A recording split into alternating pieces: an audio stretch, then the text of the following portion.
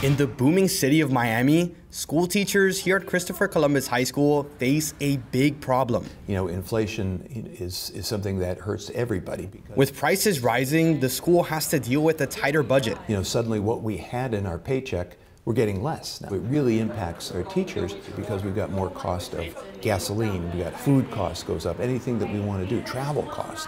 But the cost of living here in Miami is very high. In fact, in Miami, a high school teacher's median salary is about $60,500. But after the estimated cost of living in Miami, $53,448, there's very little left for the average teacher to have any financial freedom. Which leaves some teachers, like Daniela Rodriguez, to have to live with her parents. I mean, you know, a lot of people like to talk negatively about teachers. They say that our day ends at 3 and then we have all these holidays off and summers off and stuff like that. But I need the money just to kind of, I'm trying to save so I can find a place to live on my own. I tried looking for other apartments to move in by myself and it just wasn't feasible. So I ended up moving back in with my parents about a year ago. Other teachers, like Keith Crossman, are taking a different approach. I just decided to look at a place up north. The prices were a little bit cheaper, got a little more land, a little more bang for your buck. Instead of living with relatives, Crossman decided it was best to simply live outside of the city.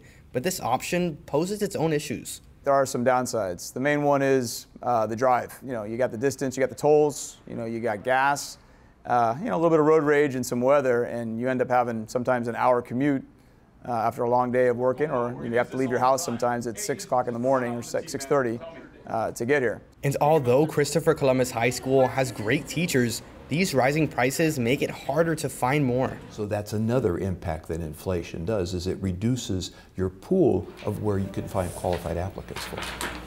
Thank you. You're welcome. Here in Miami right now, it's become pretty much impossible for a person working an average job like a teacher to be able to live on their own, you know, and hold their weight as an independent person. For now, teachers like Daniela and Keith will have to wait to see how the Miami market continues to affect them and Christopher Columbus High School as a whole. For CCNN Live, I'm Anthony Martinez, reporting.